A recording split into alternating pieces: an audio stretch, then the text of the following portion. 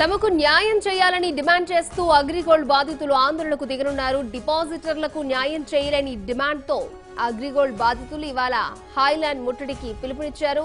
ఈ ఆందోళనకు వైసీపీ కూడా మద్దతు పలికింది. మరోవైపు హాయ్లాండ్ ముట్టడి పిలుపుతో పోలీసులు అప్రమత్తమయ్యారు. పోలీసులు పలువురు నేతలను హౌస్ అరెస్టులు చేస్తున్నారు.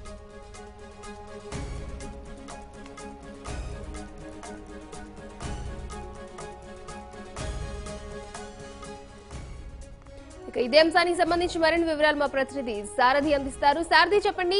అగ్రిగోల్డ్ బాధితుల ఆందోళన ఉధృతమవుతున్నట్టు తెలుస్తోంది. హాయ్లాండ్ ముట్టడికి వాళ్ళు యత్నించినట్టు తెలుస్తోంది. దీనికి వైసీపీ కూడా మద్దతిస్తున్నట్లు తెలుస్తోంది. దీనికి సంబంధించి మీ దగ్గర ఉన్న అప్డేట్స్. అక్షయం ప్రధానంగా ఈ అగ్రిగోల్డ్ బాధితులు ఎప్పటి నుంచో పోరాటం చేస్తున్నారు. తమ బాధితులను పక్కదారి పట్టించే ప్రయత్నం జరుగుతుంది.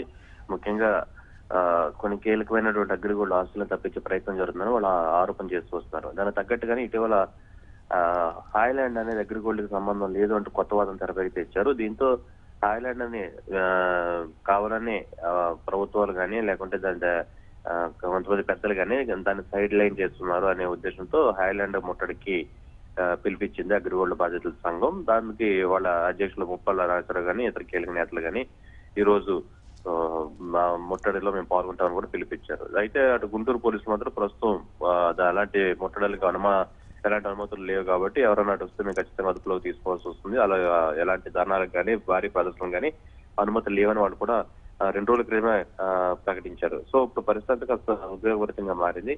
ఎట్టి పరిస్థితుల్లో అక్కడికి వెళ్తాము, విజయవాడ నుంచి బయలుదేరని ఈ నేతలు చెప్తున్నారు అగ్రిగోల్డ్ బాధితులందరూ. కానీ అలాంటి పరిస్థితి మేము ఒప్పుకోమో, అనుమతి లేదని చెప్పి అటు పోలీసులు చెప్తున్న నేపథ్యంలో ఇప్పుడు ప్రభుత్వం ఏం చేస్తుంది అనేది చూడాలి. ఎందుకంటే ప్రభుత్వం కూడా దాన్ని ఎలాగైనా మేము న్యాయం చేసేలాగా చేస్తాము, కావాలనే బీజేపీ హైలాండ్ ని చౌకగా కొట్టేసే ప్రయత్నం చేస్తుంది. అందుకోసమే దాని నుంచి తప్పినట్టు రాష్ట్ర ప్రభుత్వం చెప్తుండగా అసలు రాష్ట్ర ప్రభుత్వమే దాన్ని పూర్తిగా ఈ ఇష్యూని తెరపైకి తెచ్చింది, అగ్రిగోల్డ్ బాధితులకు అన్యాయం చేస్తుందని బీజేపీ చెప్తుంది. సో ఓవరాల్ గా ఒకసారిగా కేంద్ర వర్సెస్ రాష్ట్రంగా కూడా మారిపోయింది ఈ ఇష్యూ. దీంతో ఇప్పుడు ఈ ఇష్యూ ఇంకా అంటే ఈ అంశం ఎంత కీలకమైన మలుపు తిరుగుతుందనే అనుమానాలు కూడా రేగుతున్నాయి. బాధితులకు అసలు న్యాయం జరుగుతుందన్న ఆయన అనుమానాలు కూడా వస్తున్నాయి.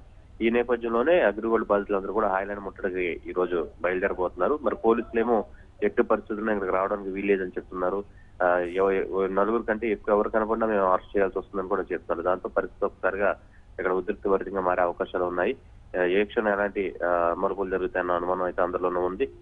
10 గంటల ప్రాంతంలో విజయవాడ ధర్నా చౌక్ నుండి హాయ్లాండ్ వరకు కూడా మేము ర్యాలీగా వెళ్లి అక్కడ హాయ్లాండ్ ముట్టడిస్తామని అగ్రిగోల్డ్ బాధితులు చెప్తున్న నేపథ్యంలో పరిస్థితి అంతా కూడా ఉద్వేగభరితంగా మారింది ఇక్కడ అక్షయ. రైట్, అసలు అగ్రిగోల్డ్ బాధితుల సమస్య ఒక కొలిక్కొచ్చే అవకాశం ఉందంటారా?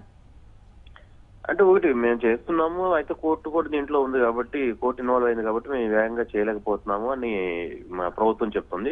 బాధితులు మాత్రం కావాలనే సైడ్ లైన్ చేస్తున్నారు, మమ్మల్ని అన్యాయ పని చేయడానికి ట్రై చేస్తున్నారు. దీంట్లో ఇంతకు ముందు ప్రభుత్వం చెప్పిన మాటలకు ఇప్పుడు చేస్తున్న పనులకి ఏమాత్రం సంబంధం లేదని అగ్రిగోల్డ్ బాధితులు చెప్తున్నారు.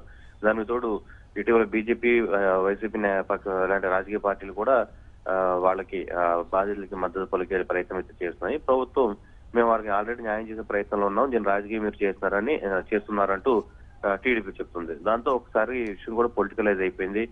ఓవరాల్ గా అయితే కనుక అసలు అగ్రిగోల్డ్ బాధితులకు న్యాయం జరుగుతుందన్న అయితే అందరిలోనూ ఉన్నాయి కాబట్టి దీన్ని సరిదిద్దుకోవాల్సిన బాధ్యత అయితే మాత్రం ఖచ్చితంగా ప్రభుత్వం మీద ఉంది అక్షయ. Right, thank you Sarathi.